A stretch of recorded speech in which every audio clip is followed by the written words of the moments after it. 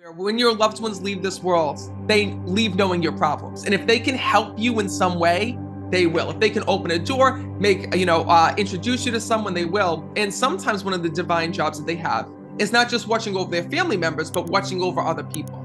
So for example, where do you think spirit guides have come from? Spirit guides were people that lived here in this world, just like me and you. They were once human, lived their life, went to the other side, and chose someone that was about to be born to watch over. And I'm going to tell you that one day when I die, may not be for many years, but when it does happen, I think that's going to be what I sign up for. When there's a volunteer list to be a spirit guide, that's me. I'm signing up myself on the list.